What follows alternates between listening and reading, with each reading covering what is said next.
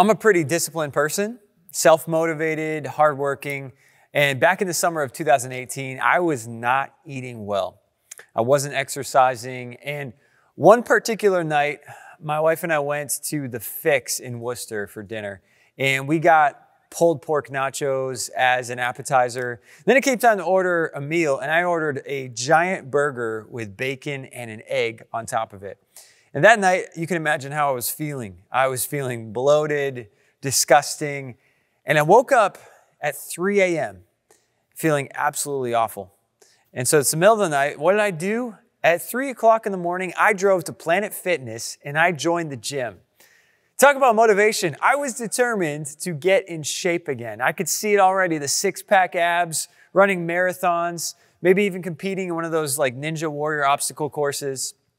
You know, people on the street, I imagine them just stopping me and saying, "What's your secret?" And I just say, discipline, right? Guess how many times I used that gym membership? One time. That one time at 3 a.m. is the only time that I went to the gym that year. My motivation and discipline lasted about as long as the nachos the night before. Meanwhile, Planet Fitness just kept collecting $20 out of my bank account every single month. And for a whole year, my gym bag sat in the corner, just silently judging me every time I walked by. Like, hey, remember me? We had big plans, right? Have you ever had a 3 a.m. plan but lacked the 3 p.m. persistence? Of course you have, because we all have. You can make all the commitments in the world, but you can have all the desire to make this change in your life, but you're going to fail, and I will fail, and we will all fail if we don't have this one thing that we're talking about today, the one thing that's missing in your life. Because at the end of the day, we drift. We drift. If it's good for us, we drift from it. And maybe like me 6 years ago, it's exercise, but you keep drifting from your exercise routine and from the gym. Or maybe it's dieting. You've tried the Atkins diet, the Weight Watchers, the Whole30, keto, juice cleanses, but you keep drifting from that diet. Maybe it's budgeting and staying on a budget. And you want so desperately to get a handle on your finances, to really start reining in your spending, but you find yourself drifting from the budget. Maybe it's priorities. You want to prioritize your kids, you prioritize your spouse, but you keep working late and work keeps cutting into that. And maybe it's an addiction you've been fighting and it's been just this uphill battle for you.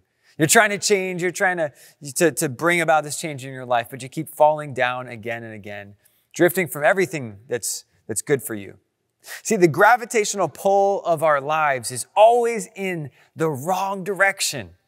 Like we don't naturally drift into healthy relationships. No married couple ever just wakes up 10 years in and thinks, wow, we've put no work into this marriage, but we're crushing it.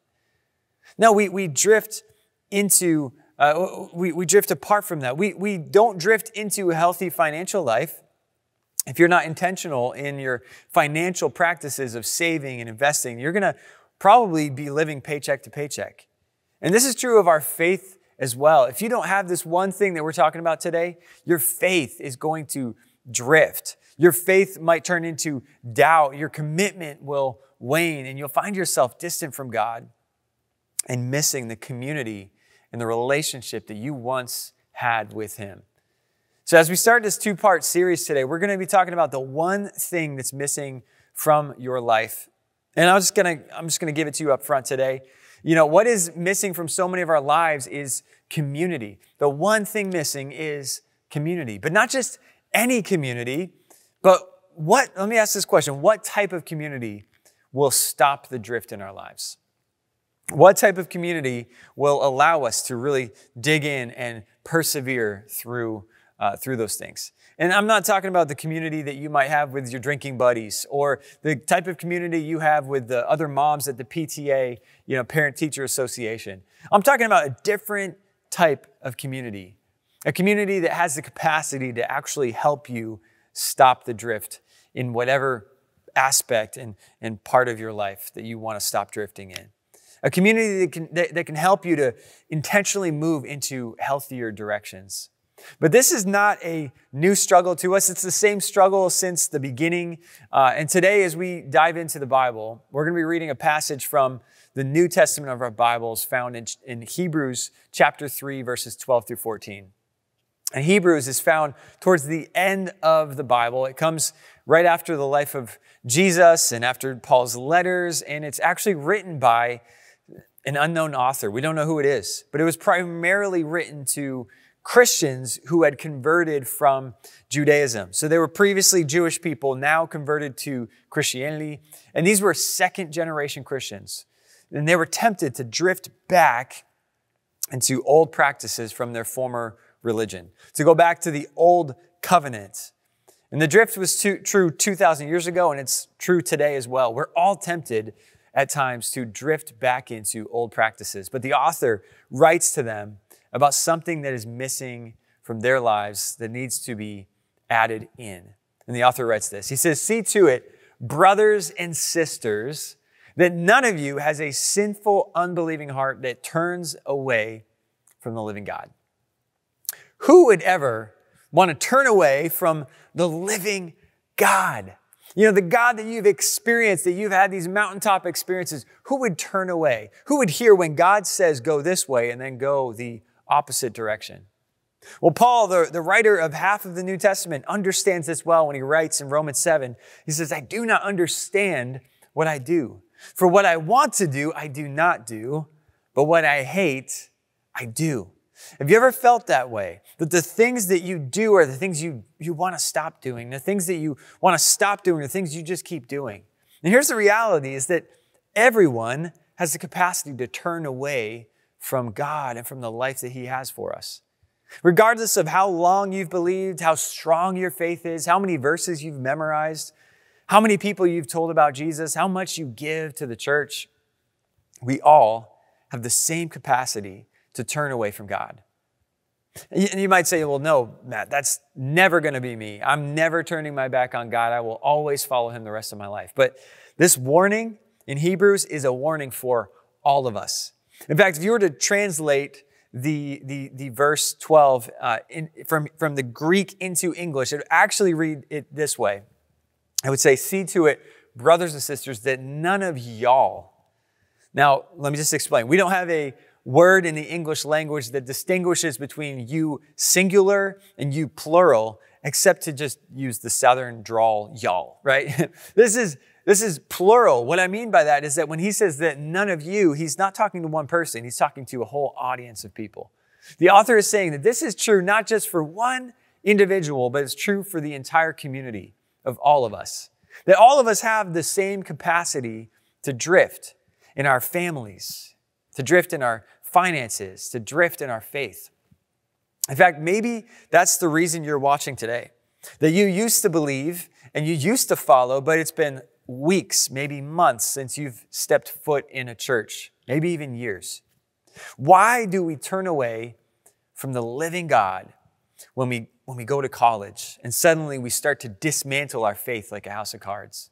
Why do we turn away from the living God when we go on a business trip and trade our values and trade our commitment for whatever catches our eye that night? Why do we turn away from the living God the moment we leave the church parking lot and flip somebody off in traffic on the way home? Why do we turn away from God after having these mountaintop experiences that we can't deny? Or after valley experiences where we start to doubt His goodness? So what's the answer? Right? What is missing from our lives that will stop the drift? And it's right there in the text. It says, "See to it, brothers and sisters." We need brothers and sisters in our lives to see to us. Now, the Greek word for see is the word blepete, which is a Greek word. It means to see, but also means to know and to perceive. And so it's more than just seeing someone on the outside. Right? We're pretty good at seeing people on the outside, but it's about seeing the heart of the matter, the heart of the person. So let me ask you a question. Who sees you? Who sees you? Who knows you? Who is seeing to you? See, that kind of seeing doesn't just happen when we come on a Sunday morning in a large community. Let's just talk through a typical Sunday morning coming to church, right? So you wake up, You're already 5 minutes behind schedule. You stumble into your kids' rooms to get them dressed. Your oldest cooperates, but your youngest spends 15 minutes in the nude trying to sort through like 3 different outfits, and they're just pulling things out of their dresser. And you finally get everybody dressed, and just as you're about to leave, you realize the baby had a volcanic diaper blowout that just made its way all the way up their back. So you're back inside wrestling with wipes and praying for patience. You finally get everybody into the car. And if that wasn't stressful enough, now your kids are in the back seat and they're turning on each other. He hit me while she was annoying me and wouldn't stop. And you try to just hold back your anger. But the baby's crying, and then to top it all off, someone cuts you off on the road. And then the Dunkin' Donuts lady, bless her heart, she gives you an iced coffee instead of a hot coffee. And you're basically one sip away from losing your salvation. You pull up to church, you take a deep breath, you wipe the donut crumbs off your kids' faces. You fix your makeup, slap your best church smile on. And then as you're walking in, someone greets you, "Good morning, how you doing today?" And you just respond with, "Blessed beyond measure. Blessed beyond measure, brother. How about yourself?" Right? We have to kind of fake it a little bit when we come into community. We feel this need to kind of pretend and to be someone that we're not. But something that we say around here is this. We say circles are better than rows. Rows don't see.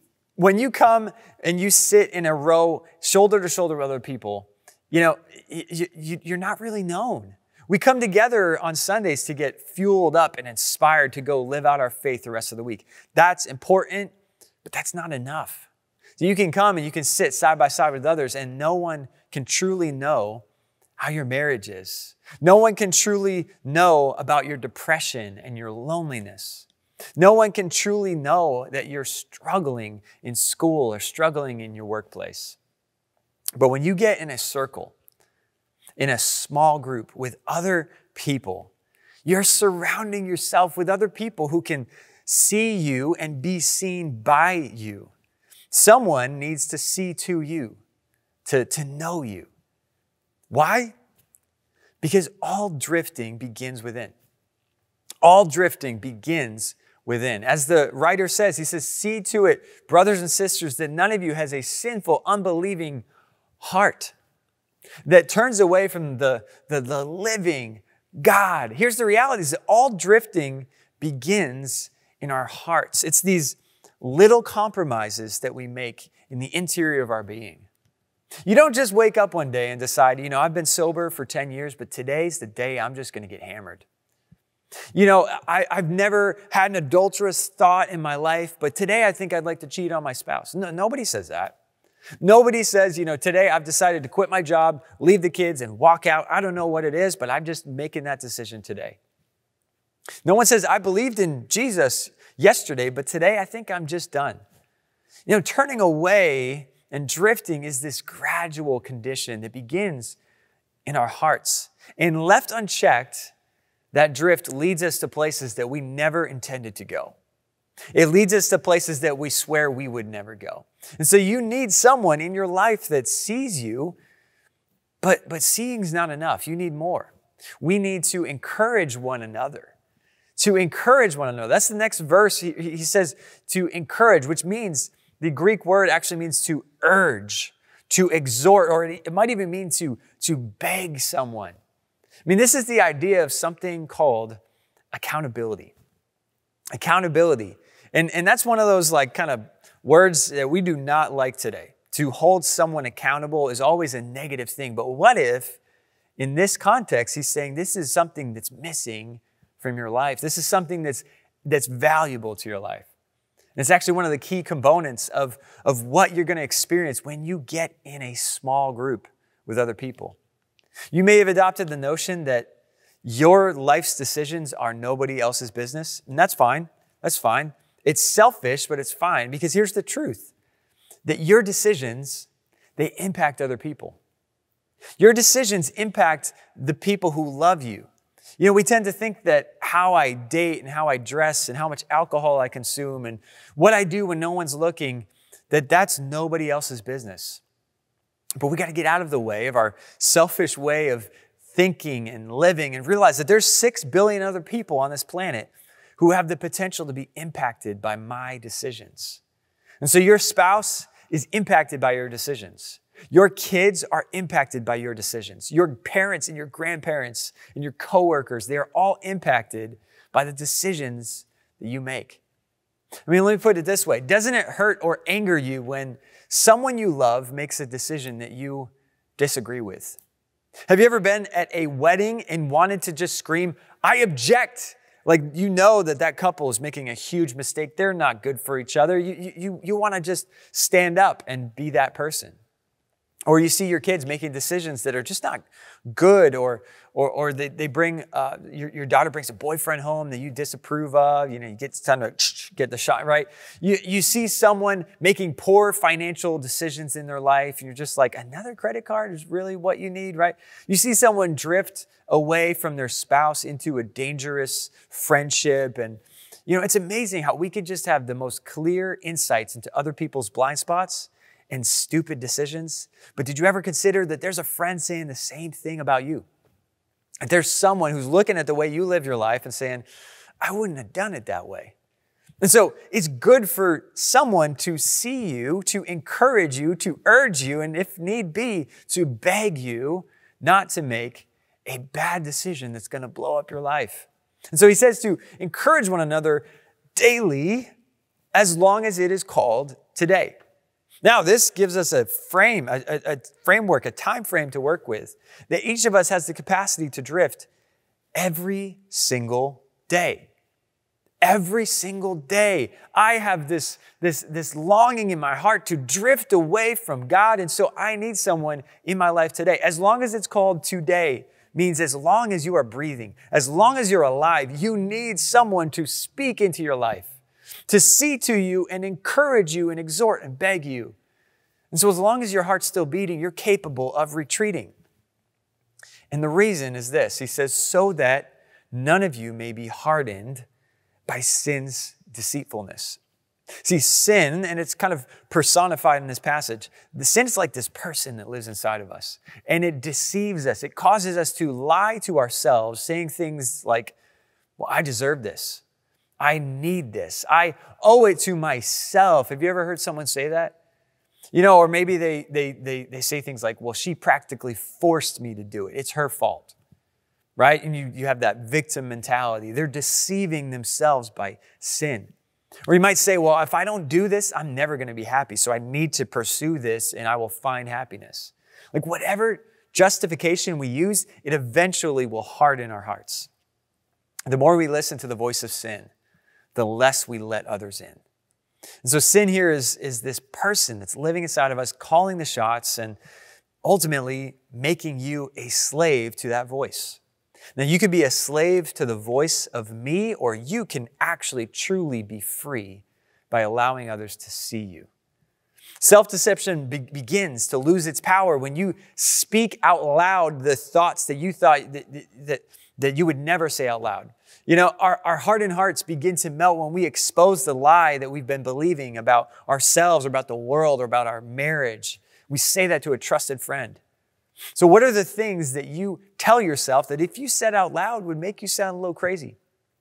And you might say, well, I can't tell anyone that because they're going to think I'm crazy. But what if you're going to realize that you're not alone? You're not the only person who has had those thoughts, that others have had those same thoughts of depression, those same thoughts of retreating and going a different direction.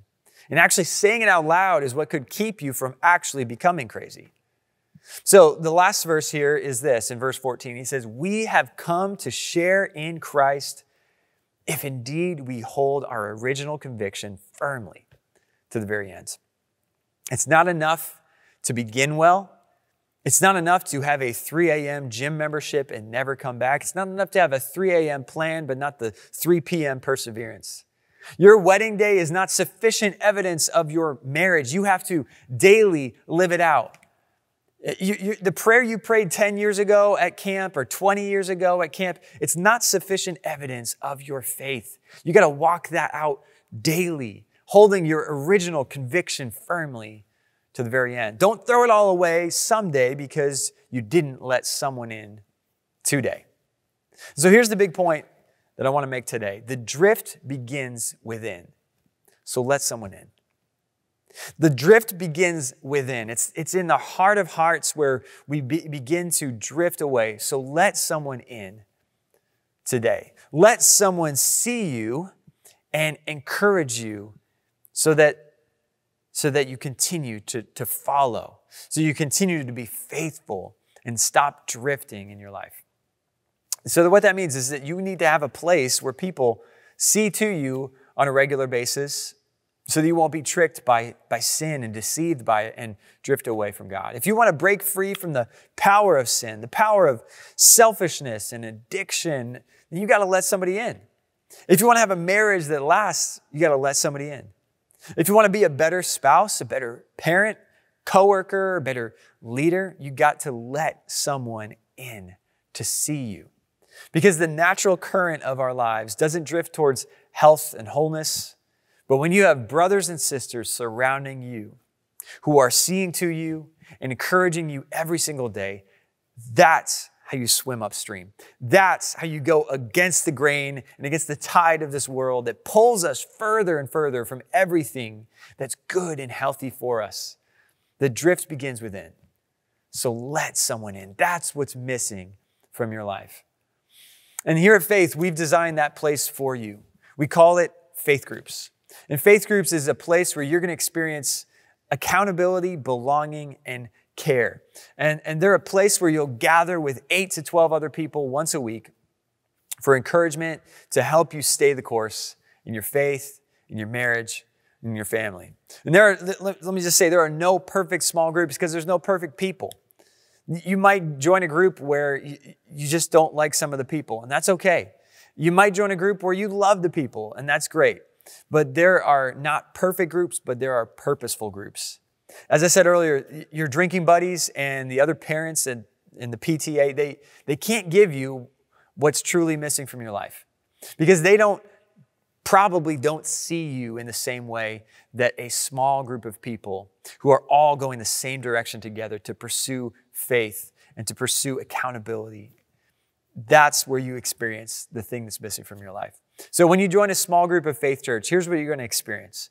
You're going to experience the ABCs of group life. This is how we like to think of it.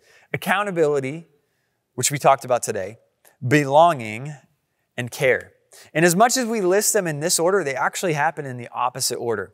Because as you are cared for in community, you experience the feeling of belonging to a family where you can be real and authentic and take off the mask and be known and then grown. And this opens you up to then receive accountability, where people see to you and encourage you so you don't drift. And so today, Group Link is happening. But if you can't make it to Group Link, then we would encourage you to still sign up for a group and scan the QR code on the screen right here. And when you scan that QR code, it's going to take you to a list of all of our available open small groups. And we have groups in different stages of life, different areas of town, different nights of the week. And our hope is to connect you into a group so that you can experience the ABCs of group life and ultimately experience what's missing from your life. So if you're not in a small group, I would encourage you to try a group out this fall. Try it out for this fall for a few months and see if you don't experience that sense of accountability, belonging, and care. Now, if you're new to Christianity, to Jesus, or to the Bible, then I want you to sign up for Alpha. And Alpha is a small group for those who want to get into the basics of the faith. And Alpha is the first group. So when you scan this QR code, it's the first group that you're going to see on that page. And so when you do that, you'll see Alpha pop up right at the top. Let's pray right now. Father, I just thank you for your word. Thank you for this word written to these Christians 2,000 years ago, that we have this propensity in us to drift from everything that's good and healthy for us. But God, I pray that this fall, as we get into community, that we get into circles and small groups, God, that we would be known and grown in the presence of accountability, God, as we open ourselves up to be seen by other people and to be encouraged by other people.